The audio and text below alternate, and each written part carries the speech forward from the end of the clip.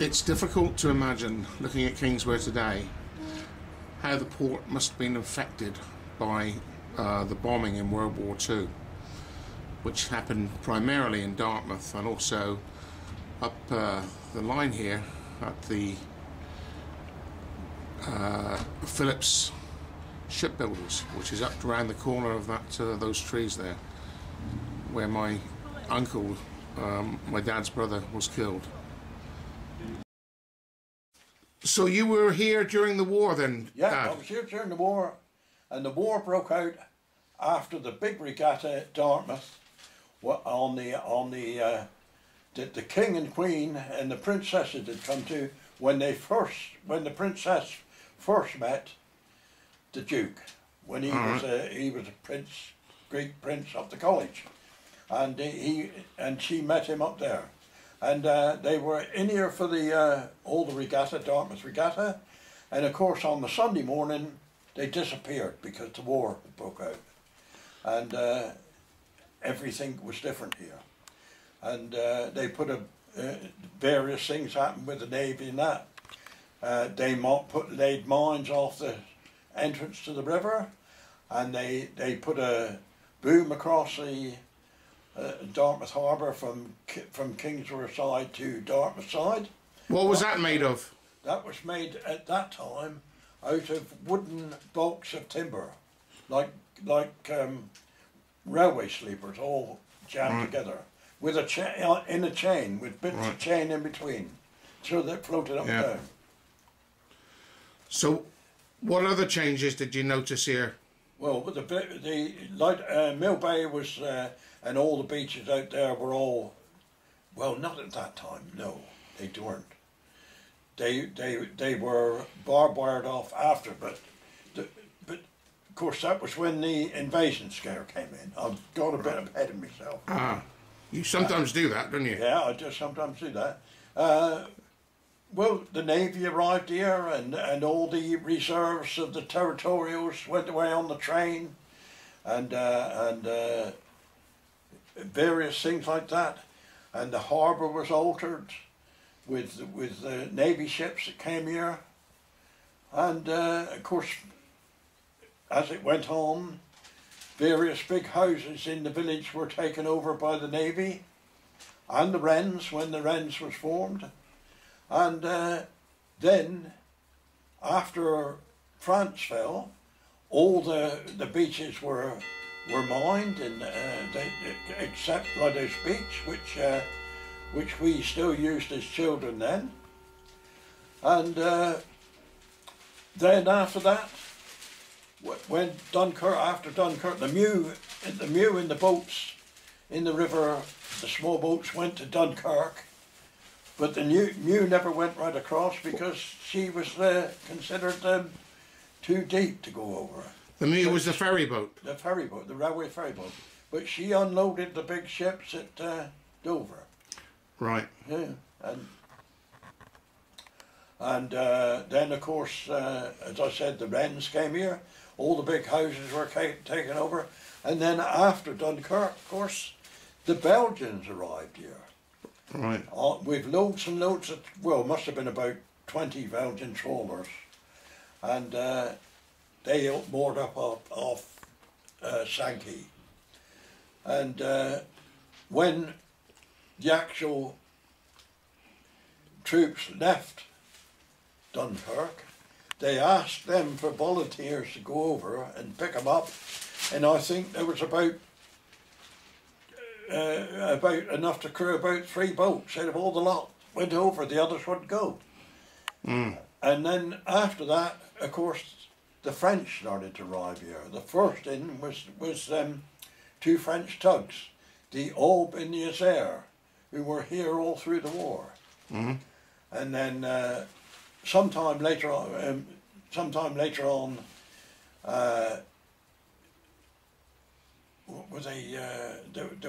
there were various lots of foreigners that came here, Norwegian and various. Lots of foreigners came here, and manned ships, and went in and out. But you didn't know what was doing much because it was all taken over. And the Royal Dart Hotel was taken over by the Navy and became HMS Dartmouth 2. And then some 12 months after it became HMS Dartmouth, HMS Sakala, sorry, after that.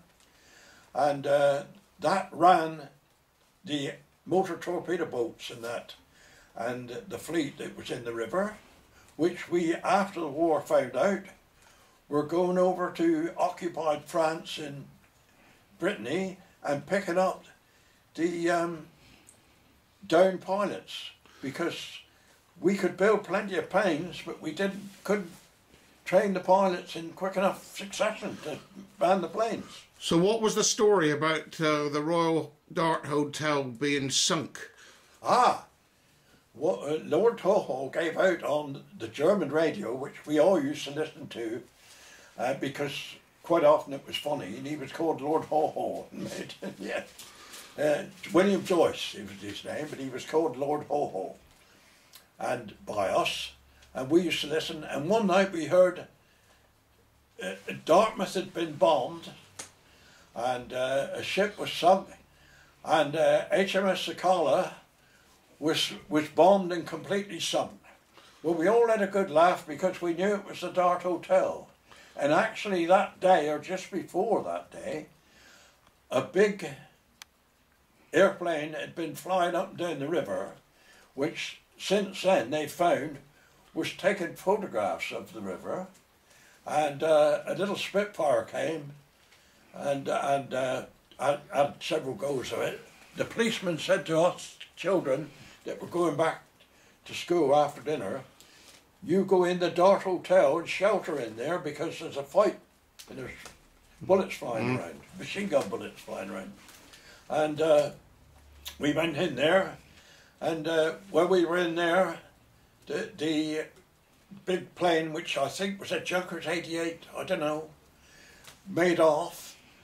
The Spitfire flew in and had several goes, and the last time it went underneath to have a go underneath. But the trouble was, the other plane had a belly machine gun, and it shot down the Spitfire. And the Spitfire came down just outside the river, and a boat went out and picked up the pilot, who was okay, and took him in the hospital. But he wasn't injured. And many years, 20 years or so after the war, they found the engine of the Spitfire in the troll. So what do you remember about the bombing here then? What can I remember about the bombing? And what happened? Several lots of bombing. Several lots of bombing. The first bombing was at the shipyard up there. In 1942, I forget the date. Right. And 4 Cockerels came down through from Brixham, dropped bombs on the shipyard, and dropped a bomb on the college, and dropped a bomb somewhere else, but I forget where that was. And then they machine gunned the shipyard, and there was quite a lot of damage done because they were building fleet patrol vessels and what they call the other things, a bit smaller than destroyers. They were building up there, and moving defence boats and that. And there were about 20 killed up there. My brother, between my next brother up, the 3 of us, the 2 brothers worked up there. He was an electrician and he was working in the plater's loft, which he shouldn't have been that day. Somebody had gone sick, and of course he was killed up there. And my other brother found his remains of his body. He was 17. That was in 1942. And there were quite a lot, I think there were 20, somewhere about 20 killed up there. And last year, the memorial was properly put in place, and they made a big do, very because it's changed hands. Instead of being a shipyard, it's now it's been various things, and it's now a marina, and it's not the same management. And they've been very good. They had a good do up there, and it was on television, and I was on the radio. Okay. Talking. So what about the other bombing here then? The first bomb that dropped was on a little cottage, miles away from anywhere, at up at the farm. Right. And the lady was buried in there, and her husband got out, and the doctor happened to be going up the road, and she was got out in no time, but she had a broken arm and that. She was taken to hospital at Brixham, and a couple of days later, Roy Calland, who worked in the garage, was sent to take her to the cricket pavilion in Kingswear. You know where that is? Yeah. Fountain Violet. Fountain Violet, which is really completely derelict now. And she was put in there, and her husband to live in there. And when she came down the road, Roy was going to take her straight to the cricket pavilion along by Dragon House. Right. But she said, stopped him. She said, "Where are you taking me, Roy? I'm taking you to the cricket pavilion. I don't want to go this way. I want to go past my house. I want to see what that so-and-so Hitler has done to my house." Ah. Yeah. So what about the bombs that dropped out here then? The bombs that dropped out here, there was a bomb that dropped just out in the mud now, which is, the mud was closer in those days, because they've added that bit of key there. Exactly did the bombs drop then, Dad? Well, looking from here, you see the footbridge. Yeah. Down where that blue boat is with the flag, that is where a bomb dropped. What, the small blue boat there? Huh? That small blue boat? The small blue posh boat. Right. First word of on the embankment there. Yeah. That was the embankment. From here, from the footbridge along, there was only a footpath. About as wide as the tarmac. Right. There, and that bomb dropped on the embankment. Right. Where the else? other bomb dropped a bit further out in the mud. You could only see it when the tide was out. Right. Of course, none of that jetty was there at the time. Right. The other three dropped. One up in the garden at the chalet at Churchill. One on the garage of the chalet and ruined Mr. Nichols's car, who was the science master at the college. Yeah. And blew it across into the keep. And the other one landed out at Brook Hill, knocked the limb off of a big tree, a big pine tree, but didn't explode. Just right. Before you get to Brook Hill House. So they had to recover that? So they had to recover that. That had to be recovered in. So what about the bombing in Dartmouth then? The bombing in Dartmouth. Well, one Saturday morning when I was about 15, I was in the civil defence, and I had passed the Red Cross exam, and they wanted an extra one in the rescue party, so I joined the rescue party at 15, 16, just turning. And I was over here one Saturday morning about 11 o'clock, and a plane came over and dropped a bomb in Duke Street near the bank, and another one next to the school that you were in, on what was a pub then. It is now Council Flats over there, and they dropped the bomb there. And we had to go over. We had an ambulance. We went over the ambulance, and we were over there for 2 days. So you were only 15 years old when you... 15, turning 15, coming up to 16. And my brother had been killed the year before, but my mother allowed me to go, and that was it. The bomb dropped on the pub near the school. The plane must have been going upriver, because the bomb that hit Duke Street came through a person that I worked with's kitchen by Hawke's removal shop there. There was a There was a bank then, what was it called, National Provincial Bank, came through there and into the shop next to the bank, which was an ironmonger's. Demolished the bank and the ironmonger's and the shop next to it, which was Rudd Prynne's, which was a draper's and ladies' clothes and all sorts of stuff like that.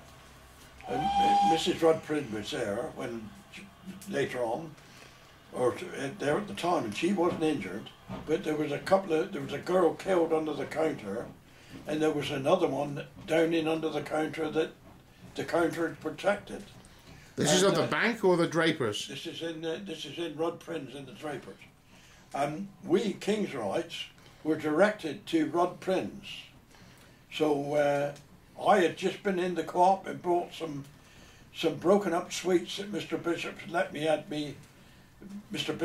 me have cheap, and I was passing down these sweets to the girl that was still living.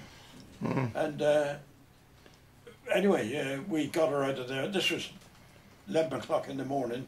We must have got her out of there by about just after lunch. And it was in a hell of a state there. There was naval officers round. There was a naval commander, doctor there. He was taking brandy round, and I was quite surprised that he was giving brandy to people that had been injured. But it seemed to do him good. And anyway, we were there all day, and then the next day, the Sunday, we were there until about 4:30. And we left the ambulance that we had, that the Kings had just been given, over by Castle Hotel, and we went in there, and I saw the manager, Mr. Puck, Mrs. Puck at Dartmouth, whose friends' medals I was involved in getting put in Kingswear Trust Room, because Mr. Salway, that was a Kingswear man, and her father was killed in the bank. Yeah, what would you call Sheila? What was she called? Mrs. Puck, who had a big clothing shop in Fairfax Place. Right. And we dug him out in the bank on the Sunday morning, and his watch was still going. And that was the first bodies that I'd seen one body in the river before, but that was the first bodies I'd ever seen. But there was no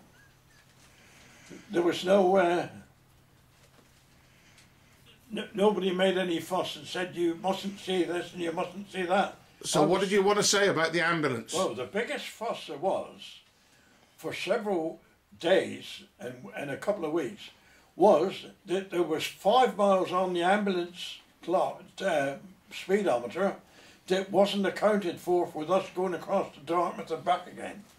And it went on and on. There was inquiry about this, and in the end we think that somebody had borrowed it to go up the college and take somebody up to the college hospital. But we never got to about tell me about our defences then. Did we have any?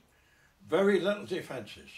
But after the bombing, an anti-aircraft gun was put in Coronation Park, one in the field above Noss, one in the field above Houdown, and a couple of machine guns on the little place, little path place down the side of the railway line, and some guns down in Southdown.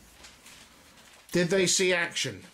I don't think they ever saw much action, but because there was very little after that. But of course then the MTBs were here, moored down through the river. What's MTBs? Motor torpedo boats. Right. And some of them were damaged when they bombed Noss, because they also sank a collier there, and several cranes and hulks that used to do the coaling for the river. But they got the collier up, and repaired it, and it went back into coaling again. Did you say to me that the bombing was sometimes planes coming back from Bristol or Plymouth? Oh, that's was before. No, that was before that. The first planes that we used to see when I was started in the civil defence, if I was up at the top where Mount Pleasant Flats is now, in the night, you'd see the planes going over to Plymouth and bombing Plymouth and coming back, and we saw the big flash when the gasworks at Plymouth blew up from up there. Yeah. But then, of course, they did all sorts of things. They down here below us, where the footbridge, there was a barricade across the road, and then they dug holes in the road and they put explosives in there so that they could blow the road up. That was really before when the threat of invasion was about, and they had a barricade down by the ferry and that. Right. But whether they'd have stopped anybody going by, I don't know, because I would thought to myself, if I'd been coming from the ferry direction with a vehicle, I would have gone up through the station and you could have gone up through the low road. But there were barricades up at Hillhead, weren't there? Just by Croftlands Farm. So what about your schooling then, when you came here? What happened then? I was about 5 or so, I suppose, 6, coming up to 6. And I went to Kingswear school, and the headmistress was Miss Hayward. The next one down was Miss Davis, who travelled down from Paynton by train every day, and the other one was Miss Laurie. It was Kingswear school was very good, very good. Miss Hayward impressed on us that good poetry was good, and we learnt all good poetry. And I still remember things now that I was taught there, and people were quite amazed at some of the poetry that we learnt in an infant school, junior school, I suppose you'd call it, would you? Because the boys and girls playgrounds then were split, weren't they? The boys and girls playgrounds were I remember that. The little children, the infants, played in the girls' playground, and there was a wall across there, and between the boys and the girls, and there was a flagpole there, and on Empire Day and important days, the flag would go up and we'd all have to go out there and salute the flag. So then you went over to Dartmouth? And then I went over to Dartmouth in 1930, September 38, I suppose, and went to the school up the road, the senior school. But that was just boys, wasn't it? That was all boys at that time. That was all boys, yeah. And of course the rugby field was up the top where the school is now. But we used to go up through the gardens to the rugby field and cricket field and that. I used to keep out the way of the cricket ball. Yeah. So how long were you there for, and what did you do there? I was there, of course, in the before I got there, after the holidays of the first year, the war broke out in 1939, and just at the time of the big regatta, the 100th regatta, I think they said it was, because the Queen was here, the King and the Queen, I should say, in those days were here, and the princesses, and that on the Queen Victoria's old yacht, which was called the Victoria and Albert, which was a lovely old steam yacht. And that is when they say she met the Duke of Edinburgh, who was the Prince of Greece at the time. And of course, the regatta finished on the Friday night, and on the Sunday morning, the Saturday night, and on the Sunday morning, the war broke out. So all the destroyer, the ship that was the guard ship for her, and her yacht was gone the next day, and that was that. And when we caught the ferry over at H, the Mew, that was then the railway ferry, I think it was the Mew, and which we ran to time. We caught the ferry back at lunchtime, walked down the road for lunchtime, and came home to Kingswear to lunch, back after lunch, and up to the school again until 4:30.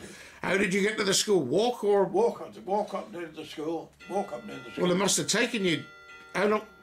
20 minutes to walk up there? It took a quarter of an hour to walk up there. But the ferry ran to time, that ferry. And one day when we were going back to school, about half a dozen of us, down the square, a big plane came flying down through the river. And we didn't know what it was. It was a German plane. And it turns out afterwards it's the one that photographed the river and all the stuff on the river. And she came down through, and after she'd flown up and down a couple of times, a Spitfire came after her, and you could hear rat-tat-tat-tat, and the policeman, Mr. Martin, made us all go in the dark. It's the first time I'd ever been in the pub. And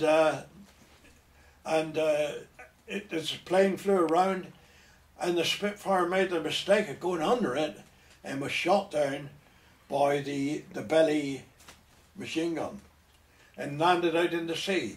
And a couple of hours later, hour and a half later, they brought the pilot in. He was okay, he parachuted out off the Musone. And so what other infrastructure went into Dartmouth to support the war then, Dad? Well, in about 1942, I should think, hundreds of lorries came up from Tor Quarry with loads and loads of material to make into concrete. They dug up the road all the way through Duke Street and concreted the road solid, all the way down through Duke Street, through the Avenue Gardens, just missing the bandstand, and across to the embankment. And they built about half a dozen slipways out into the river. This was for the landing craft, that when the Dart became a landing craft base. And then they took over Coronation Park, and the whole of Coronation Park was covered with slabs, huts built on there, and that was the American base. And of course, the cadets had gone from the college to be evacuated. Cheshire, I think there's Chester. And the Americans took the college over. So there were hundreds and hundreds of Americans here. And all their landing craft, all their massive LCTs and that. And they used to come in and do practices and that. What did they used to say about Americans? Overpaid? Yes, that's quite right. What is it? Overpaid, overtaxed and over here. Yeah, that's right. Yeah, that's right. Yeah. And of course they were landing, they were going out from here and landing on the beach at Slapton, which had all the civilians had been evacuated from Stoke Fleming to Horsehands for an 8-mile depth in. Black Alton and all was all... Well, people who owned houses there, they were evacuated? All evacuated. And the landing craft used to go out there and land on the beach from here. And of course one night, as you know, they didn't go straight out from here to Slapton. They used to go out and around Lyme Bay to make it a long trip. And one night they got out in Lyme Bay, and they were only protected by a couple of old destroyers or corvettes. And the Germans had got to know, and E-boats got amongst them, and they sunk quite a lot of landing craft, about 6 or 7, and or maybe more, damaged a lot, and there was over 700 Americans killed that night. And through that, when they did D-Day, at the same time as D-Day, they were going to have a landing down the south of France, but that landing had to be cancelled because they'd lost so many of the big. So what are your memories of the lead up to D-Day and the day itself? The town was full of Americans. Oh, the woods up by the kennels was full of Americans. Everywhere was full of Americans, with dumps of food and K rations and all sorts of stuff everywhere. And this was prior to D-Day, because we didn't know when D-Day was going to be. All these landing craft were in here, and then all of a sudden, just before the 6th, must have been about the 4th or the 5th, because they've got to get time to get over there, get in the right place to go over there. The 4th or 5th. All of a sudden we got up one morning and the harbour was empty, and all the Americans were gone, except one or two still up the college and on the slipways. And so how they had built various things. We had come out afterwards. They had built various things. They built a big hospital up by Stoke Gabriel on our side of the river for injuries, and a German prisoner of war camp up at Gampton. So what? I mean, I thought you said to me you could virtually walk across the river. Well, you could have before they went. You could merely walk across the river on craft. Hundreds and hundreds of craft in the river, full of craft. Of course, all the MTBs and MLs, and that's motor launches, motor torpedo boats, MGBs, motor gun boats, hundreds of them here. And the place became very quiet after. Couldn't you hear them all leaving then? No, not really, no.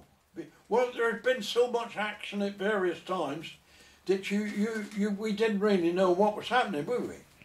And I mean, just to give you an instance, the secret fleet here, which was motor gun boats, motor torpedo boats, and MLs, was here.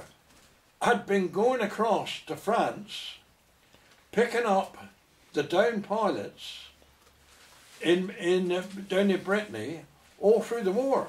We never knew that, and it comes out after the war, that they were all brought into here, and they were put on the station, dropped at the pontoon, put on the train, locked in a compartment, and straight up to London. That was the downed pilots and the SOE. That's the spies and that were sent over to France. They were taken over, and they came down on the train and got on the MTBs or MOs. And we knew nothing whatsoever about it. We knew nothing about that at all, whatsoever. And when they made the film on it, and they interviewed us, and they said, well, you were here, you must have known what was going on. And we didn't. We knew nothing whatsoever about it. It was all kept quiet. Didn't they used to say, keep mum or something? Yeah. Be like Dad, keep mum. So when did you move to Kingswear, Dad? I think it was about 1933, when I was probably about 5 or 6. Ah. So why did you come here? My father was moved here by the railway. We had lived at Weymouth. Right. And what was he doing on the railway? He was a bus driver on railway buses, which people wouldn't know about now, would they? No.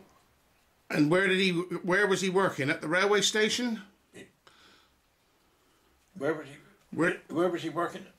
From Dartmouth. All right. From Dartmouth, on what became the Western National. The GWR had closed down their buses at various depots. We had moved from Wantage, where I was born, to Weymouth. And then Weymouth closed down and became Western National. And then he was transferred down to Dartmouth. So how do you think the street with all the shops and everything here has changed since you moved here? Oh, tremendously. There were all sorts of little shops all the way down through the village. Hawks, grocer shop, the dairy. Next to the dairy was a fish and chip shop. Next to that, a bit further along, was some lock-up garages. And then after the lock-up garages, the co-op, which was Sam's restaurant. And next to that, an empty space, and then the butcher shop. Yeah. Next to the butcher shop, Mr. Posen's Dairy. Next to Mr. Posen's Dairy, Miss Delisle's Sodies. Miss Delisle's Sodies haberdasher's shop. Right. I had a bit of job to get that out. Haberdasher's shop. And then a Sunday paper shop that Bill Calland and various people had run the Sunday papers from. And then a bit further down the road, the Steam Packet Right. pub. And next to that, Mr. Hunt's Gentleman's Outfitter. Mainly he sold boots and shoes, but if you ordered, if people ordered a suit, he would get a suit for them. And then a bit further down was Miss Taylor, whose husband ran a farm up above Westerland. Mr. Taylor's, and Mrs. Taylor ran a little shop there where she sold sweets and stuff like that. And then next to her, stand next to the baker's shop, where you could get all your bread, pasties and stuff like that. Next to them in the square, where the toilets are now, was another grocer's shop, which closed just as we got here, and it had belonged to somebody called Thrussell. Right. And then after that, Mr. Hill, Charlie Hill, the tobacconist, who sold sweets and all sorts of stuff, I also cut the hair, and besides that, he did the village post round and delivered the telegrams and things like that, all the way round the... So where was the post office was on the corner? The post office wasn't on the corner at all. That was... Yes, sorry, the post... Next to him was the post office, which was on the corner. Yeah, and it was Mrs. Wellington. And now there are only, what, 3 shops in the Now village? there's about 3 shops in the village, yeah. Hmm.